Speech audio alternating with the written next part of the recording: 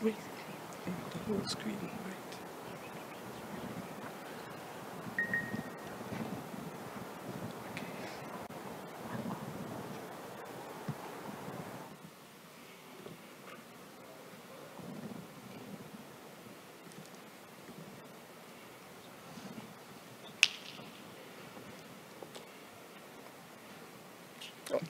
There. Hola, me llamo Clara Craig. Estoy muy feliz. Hello, I'm Clara Craig. I am so happy to be here with you today in Panama.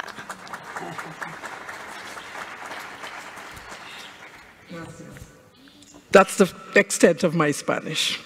So thank you all for inviting us to present this system that we are working on in Caribnog. Before I begin, I just want to do like Carlos and give you a little story. A few years ago, I was at a Caribnog meeting, and at that meeting, I was presenting on some data from the Caribbean on internet exchange points in the region.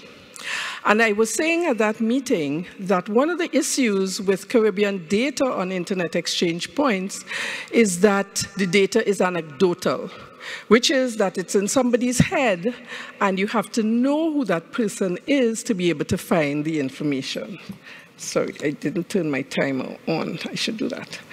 And so I said, for instance, I was looking at the two main IXP directories, which is PCH directory and Peering DB, and the information on both directories about the number of internet exchange points in Trinidad and Tobago was different. And one of them said that there was one internet exchange point, and the other one said that there were two internet exchange points. So I said, but we all know that there is only one internet exchange point in Trinidad and Tobago. And I looked at my esteemed colleagues who agreed with me. And a young man in the audience put his hand up and walked to the microphone and said, no, there are two internet exchange points in Trinidad and Tobago, and I implemented the second one. So that proves that the data was anecdotal. So moving forward, that gave us the idea that we needed to do something to ensure that we had more reliable data, and we began working on the Carib IX directory, IXP directory, and traffic monitoring system. The team comprised of Stephen Lee, who is unable. Both Stephen and Brent were unable to be here today, either in person or online, and so I'm doing this solo. But Stephen is the co-founder and program director of Caribnog. He's also the CEO of Architects, and he is a network engineer and software engineer by training with extensive experience. Brent McIntosh is the CTO of MacNet Solutions. He's an IXP and an IPv6 evangelist, and he also has quite a few number of years experience in the field, and they both have implemented most of the internet exchange points in the region. And me, in our country, we say, I'm the Johnny come lately. I came on the scene hearing the things that these guys have been working on. I'm a systems analyst by training and decided that there was a need to do research on internet exchange points so that we could have good data to back it up. So what was the aim of this project? We started this project, and as I said, part of it was really to keep our IX and traffic information accurate and up to date, and to share that information with the world to improve decision making. And by that we mean that we did not want the information to be anecdotal, and we wanted the information to be publicly available to anyone who needed to have access to it, especially researchers and other countries that were looking to implement internet exchange points in the region, particularly because we have unique experiences there. So I have here the outcome. While this is a work in progress, this is what we have done. So the Caribbean repository automatically and manually collects multi-country data from IXPs operating in the region. So by automatically, it means that we work with the internet exchange points and we get them to provide us with links directly to their networks so that we can have that data in real time, and I will show it to you shortly. Manually, we also reach out and find the data that exists in persons' heads to get the information that is needed. The approach that we used were well-defined frameworks for publishing the statistics, and we share the data with existing repositories. So that means that we did not want to reinvent the wheel. Instead, we use tools such as IXP Manager. However, if IXP Manager is not available, we have workarounds to work with the IXPs based on whatever tool they use. What we have found, though, is that the newer IXs, the tools, it's easier for them to come on board because they start off with IXP Manager, so it's easy to get the data that we need. So I said we manually collect the data, and we keep collecting the data on the IXs, whether in operation or in development. So from the time we know that an IX is being formed, we begin to work with them to manage their data and ensure that the data is in the format that it should be for ease of disseminating. We also have online forms on our website, we do surveys, interviews, and we use social media to try to capture some of that data. I also said that we automatically collect data from the IXs that are operating. So those, especially the newer ones that are operating, we reach out to them, and you will see, as I show in the links that I show you, how we get that data. So there are, as I said, standard network traffic monitoring mechanisms are used to capture that data using a standardized schema so that we build with open data that is interoperable, with that in mind from the very start, so that we don't get to the end of the project and realize, or get to the end of working with a client and realize that we can't go any further. So from the very start, we introduce them to the tools that we will be using. So again, IXP Manager instance, it's hosted on secure dual stack networks that are supported by both IPv4 and IPv4 and IPv6 access. The Carib IXP directory servers connect to remote IXP management networks over IPv6, which are secure tunnels. Now, I know all of you out there understand all of this about IPv6 and secure tunnels. These are Brent's and Stephen's domain, so I won't even pretend to try to answer any questions on those. But if you do have questions, you can refer them to Brent and Stephen. But in the maps that I will show you, you'd get an understanding of how this is done. We actually host right now on the GREX, which is the Grenada Internet Exchange, and we have plans to expand these onto other IXPs so that there will be redundancy and availability of these networks. And we also use the Simple Network Management Protocol, SNMP, to pull and utilize graphs for the remote IXPs, and you will see that shortly. So this is, this is the schema of the way the IXP directory and traffic monitoring system is set up. So we have IXP Manager, and there's another tool that we've just introduced, which is the ALA Tech, which provides notifications currently just to the administrators, but we plan to provide these to the IXPs that are connected. There's the firewall, Caribnog, and the IXP firewall, and then the edge. This is for the redundancy. And as you will see over here, can you see my, no you can't.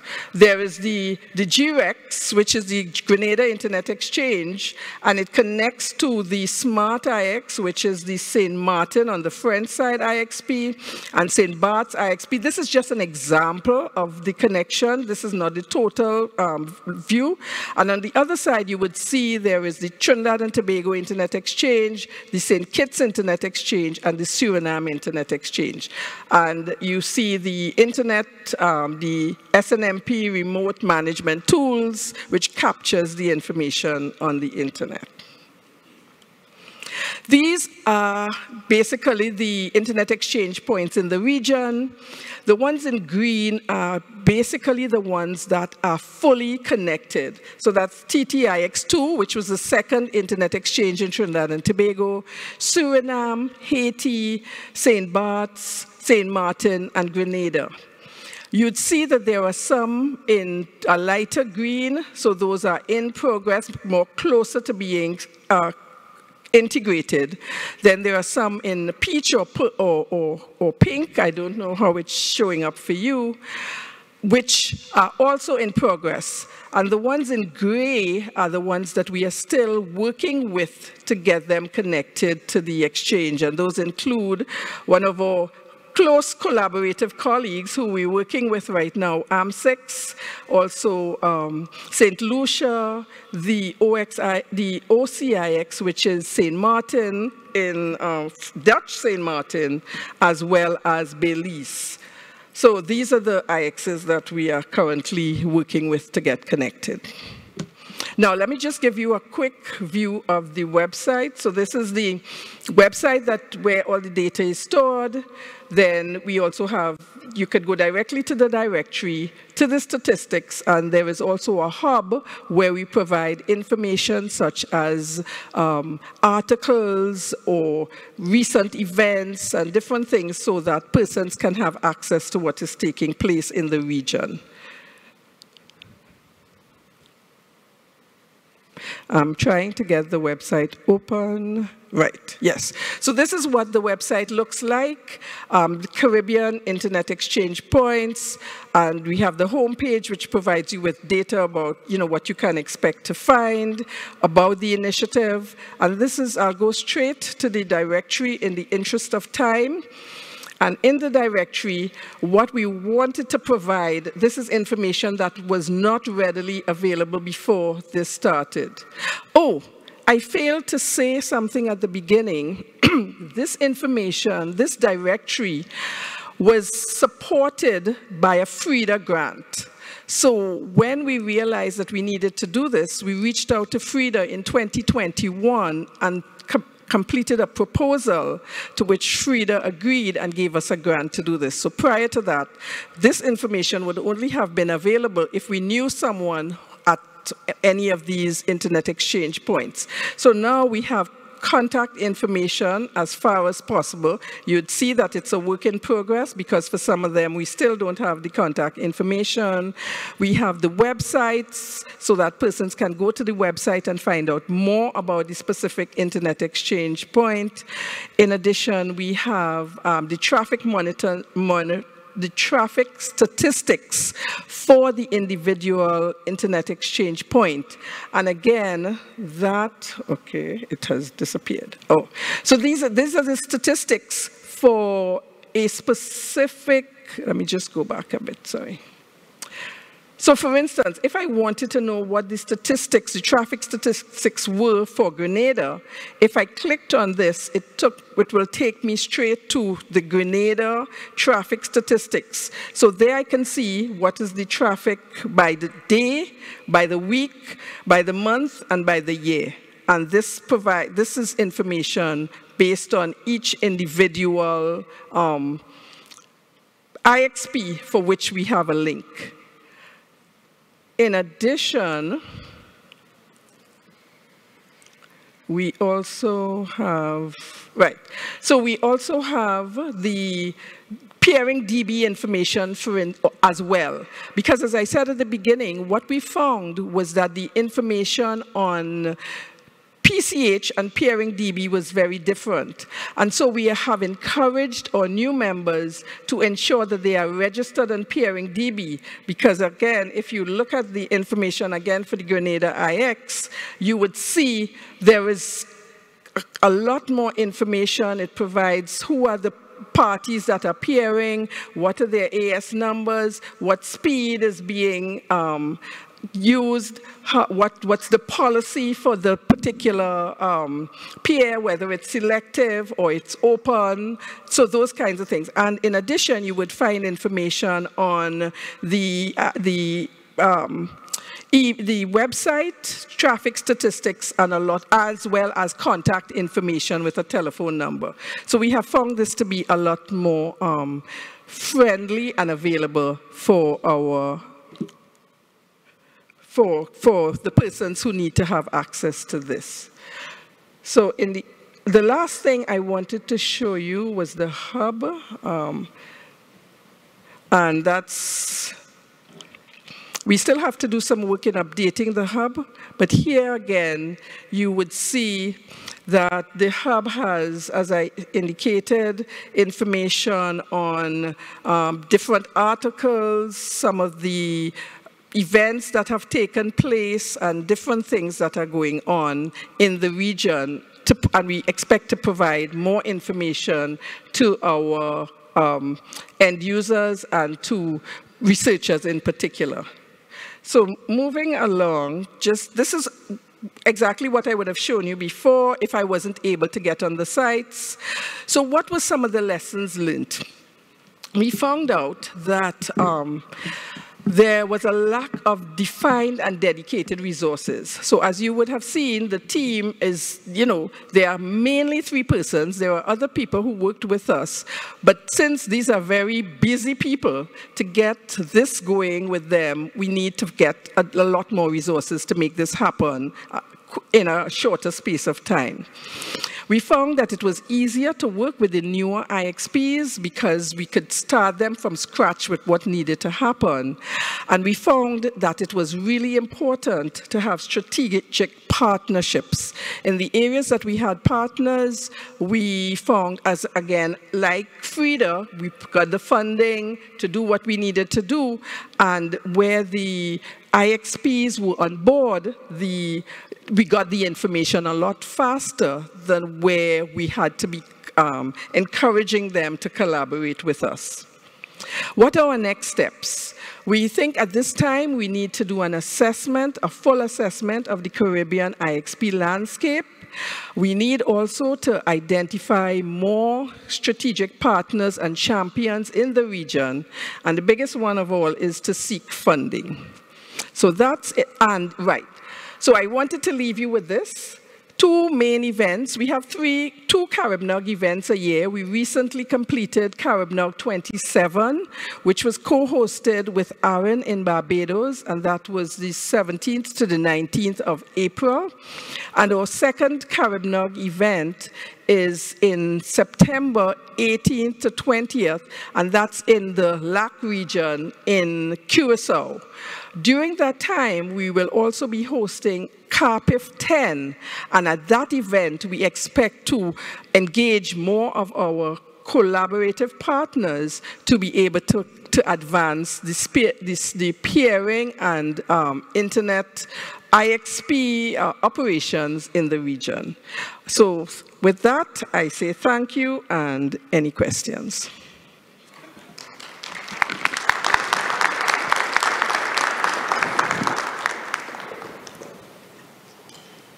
Muchas gracias, Claire. ¿Preguntas? Thank you, Claire. Are there any questions? Remember to state your name. Go ahead. You can go ahead. You can go ahead. Thank you very much, Claire. This is Rodney Taylor from the Caribbean Telecommunications Union. You mentioned in your, I think it was your last or second last slide, the need for funding. And I know the CTU has been working with CaribNOG and with you in terms of deploying IXPs in the region. And my question in terms of the need for funding, how does it compare with the other more developed regions?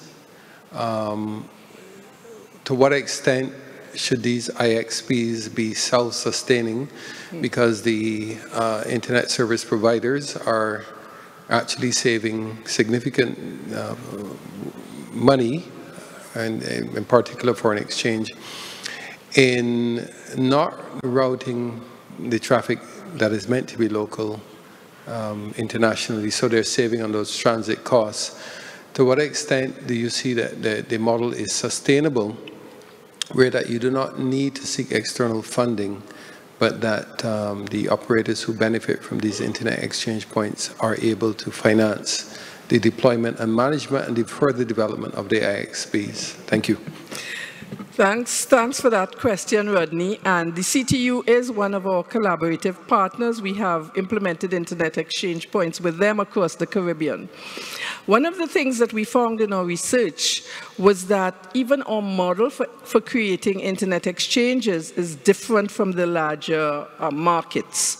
So for instance, in the US and the US market particularly, you will not have to go out and try to convince countries, well, not countries, you would not have to try to convince internet service providers of the need for an internet exchange point.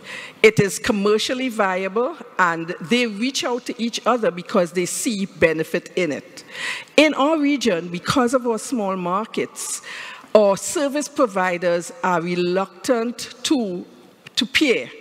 In addition, even convincing them to peer takes time, and in most instances, as a matter of fact, one of the more successful internet exchange points in the Caribbean, which is the AM6 internet exchange, and I think Nico might be here, they installed the fabric of an internet exchange point with funding from the regulator, and then the IXPs joined. So what we have found in the region is that you need the support of government and regulators to begin with the seed funding, and then sometimes you need to get additional funding to make this happen. So we have seen where IXPs have been funding, and after a while, if the government doesn't continue to put money into it, then nothing happens with those IXPs. So that's why we consistently say that there is a need for funding. I hope that answered your question. Thank you for your question. Bueno, no tenemos preguntas en línea, así que muchas gracias, Claire. Damos un aplauso.